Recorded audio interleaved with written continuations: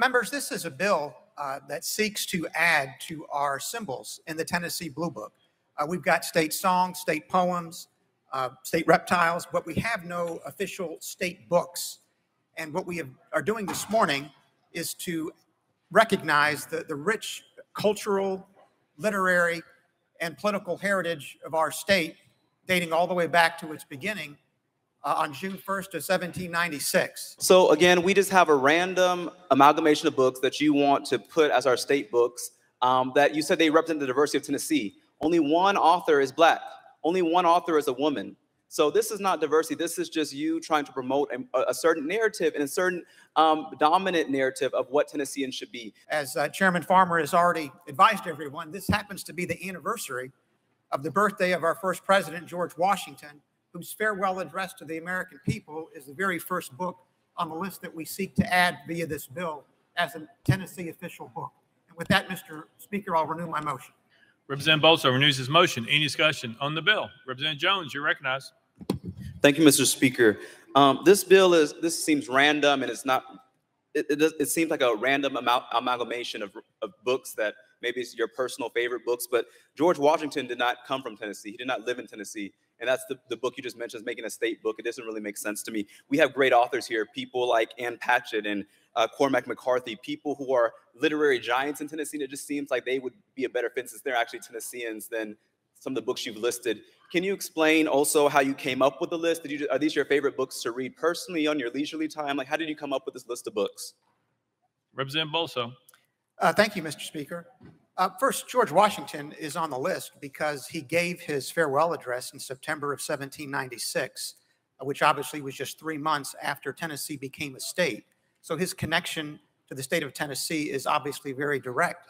But the list is something that recognizes the diversity of our citizenship over the course of its history from 1796 all the way up to the present. You know, we've got Pulitzer Prize-winning authors from all over the state. We've got on the list, for example, Professor John Meacham, his work, American Lion, a biography of President Andrew Jackson. We've got James Agee from Knoxville, excuse me, whose work, A Death in the Family, is a Pulitzer Prize-winning work. We also have Robert Penn Warren from Clarksville, whose work, All the King's Men, also was a Pulitzer Prize-winning work in 1947, later became an Academy Award-winning motion picture film. So we've got books from Memphis, including Shelby Foote, The Civil War, a Narrative.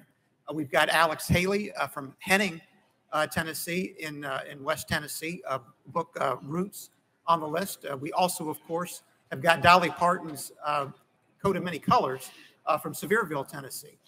So we've got books from Tennessee authors from across the state. They're Pulitzer Prize-winning works. They're works that have been recognized as having significant literary merit over the course of a very long time. Representative Jones. So I think that's a yes. These are your favorite books to read in your leisure time. Thank you. You said that these are Pulitzer Prize winners from Tennessee. One of the books listed is a Bible. Did the author of the Bible come from Tennessee? Representative Bulso. Thank you, Mr. Speaker.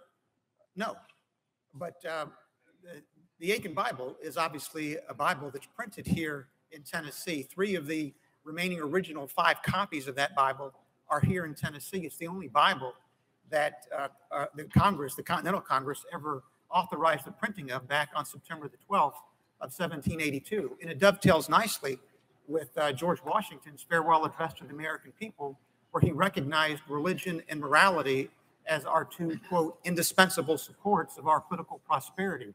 The fact that Congress recognized the printing of the Aiken Bible is a historical fact. It's not a devotional fact. So it fits nicely into our country's founding. It obviously fits nicely with Alexis de Tocqueville's work, Democracy in America, which, building on George Washington's work, his farewell address to the American people, wrote that all society depends, in some part at least, on a set of shared beliefs. And the Aiken Bible was on there for that reason.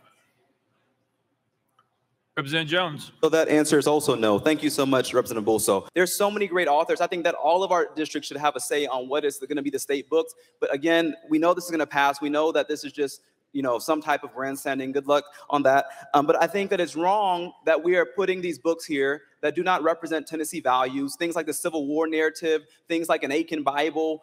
We have people of all faiths represented in the state, and yet we're trying to slip in that as a state book, the Bible as a state book. That's what this is really about. And so also one of the books listed is Roots. I hope you watched the movie or read the book, and you'll see that that's a book about critical race theory. It's about enslavement. It's about a family being terrorized by slavery and Jim Crow. So that's a book that I think is important for Tennesseans to read during this Black History Month, is Roots by Alex Haley. I thank you for promoting critical race theory in our state, because it's really important that our students and Tennesseans know that there is a history of systemic racism in our state and in this nation. So thank you for adding that book and making sure that we all vote to support critical race theory here in Tennessee.